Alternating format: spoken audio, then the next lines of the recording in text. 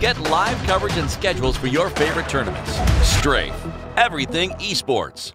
Download now on iOS and Android. This would be Gimgoon's Mordekaiser. You know, he has certainly played this quite a bit in the LPL, so that would make it very likely, you know, a mid Sion. It is possible this is Sion support, Galio mid, so there is... Yeah, Hana picks it up, gets a little bit of XP for himself to keep up with this Elise, but otherwise, look at top lane.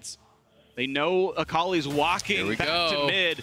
Misses the pull, but it's still a 3v1. Big damage under the Gnar, not close to Mega at all.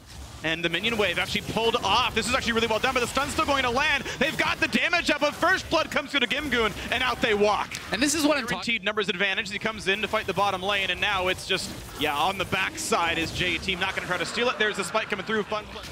You see J-Team wanting to play through the bottom lane. Herald someone very quickly. They want to make sure Lilvi gets the gold here in this one. Should take at least 2 plates. A little bit of injury on that turret. Hana's going to share a little bit of it here as well, but now there could be a fight in the river, and it's not going to be anyone getting the plate gold, but there's still a fight going across. Giant knockup, Koala's going extinct now.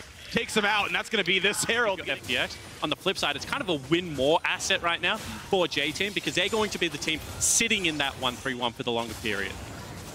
Attempt for the Cloud Drake right now, gonna pull in. This could be Koala sacrificing himself just to prevent a smite, and he'll at least guarantee the Drake goes over to J-Team. Stopwatch burned, and oh! The solo kill for Lil V. I'd be okay with that trade, but now the fight might continue. Galio over the top now as well. No knockups yet for Chris, but there's still the fight going in. They're gonna knock down Hana finally, but it's traded back by Fofo. Now the fight can use towards Koala, but Chris doesn't have the damage. Lil V chasing him down. He flashes, but why? There's no way out. J-Team take the fight 3-1. Genuine 5v3 at the meaty end of that team fight. Yeah, it certainly is. And when you're looking at, you know, the strengths of Sion and Galio is a 10 for the invade finding Hana. Oh, that's not going to be easy. Poor Jarvan taunted back in, and Tian grabs the goal into that one.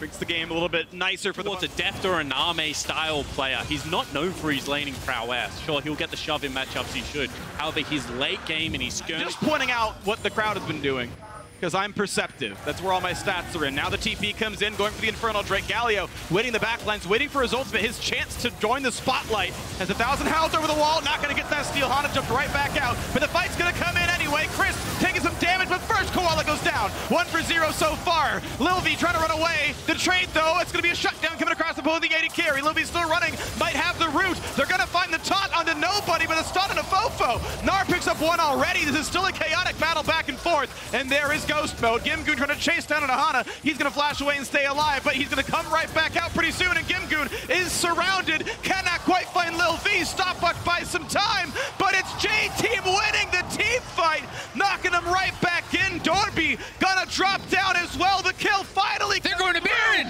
Are you kidding me? J-Team take the fight. The RLMS representatives smash FPX in that team fight. Everything looked like it was FPX favored. You know, the fly into the backline from LWX, the shotgun in full effect. No, he died to the Baron. He took too much damage. There's no opposing smite. They should still be fine to knock down the Baron, but it's one less buff on the team. And everyone calm down, because they're still going to be able to pick it up. The flashless Koala that isn't ultimate off Lil V, so some important cooldowns are taken away from them. Oh, Koala has no flash. He's in trouble. They know they can kill him, and that's the damage coming across. They will drop the Nautilus, but will there be the re-engage? 4v5. Does J-Team take the fight, or do they just turn, tail, and run? And that's going to be the option. Get away. Don't bleed any more kills. Yeah, and that mistake from Koala, he had no flash. He had no business being that far over there. It is going to be up to Hana to try to steal this now and prevent a third Infernal. Doesn't find the smite. That's going to be the kill picked up yet again. So triple Infernal for FunPlus. Still fighting back here as well. So dangerous situation for this LMS representative.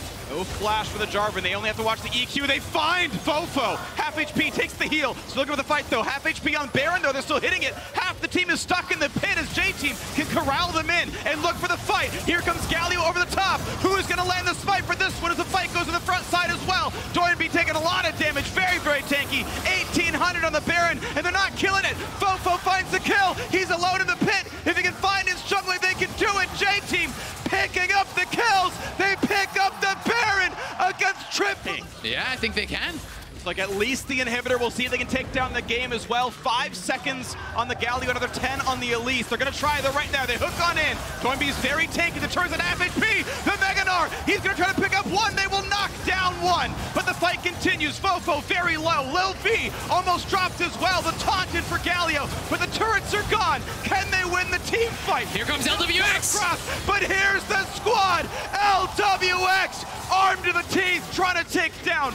Does grab Koala. Damage towards the next, but it will be survival. Survival for FunPlus Phoenix. Yeah, they will live for at least one more fight. Rest now going to be chased out as well. More gold funneled into the Kai'Sa. However, open next. So the Elder is up, and that's Triple Infernal. If you grab the Elder for that, that is going to be insane. They're TPing in for it, and it will be a force. 5,000 gold difference. Baron buff on one member as we're going to see this fight break out right now. Triple Infernal, of course, still a lot of stats. We'll see. Nice stun comes in for Doinby. It's going to be Lil B forced backwards. Has to get away. Does stay alive. No knockups there. But 1,000,000 damage takes down LWX. A second kill coming across as well. FunPlus Phoenix in a 2 versus 5. You have to believe they can't do it. As now the kills keep coming through. J-Team just destroying everyone they possibly can. There's no Nexus turrets available. There are no champions left alive. The biggest upset of the day, you have to believe. And it was supposed to be the easy group for them, but J-Team are going to beat them.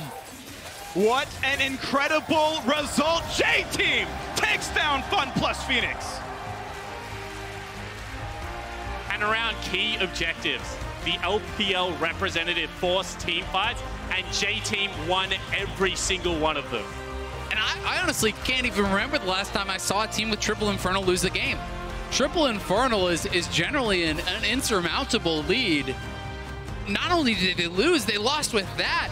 And this is an FPX that just did not look like they were ready to play here against J-Team. And I'm so sorry I called LWX Name, because I haven't seen an 80 carry.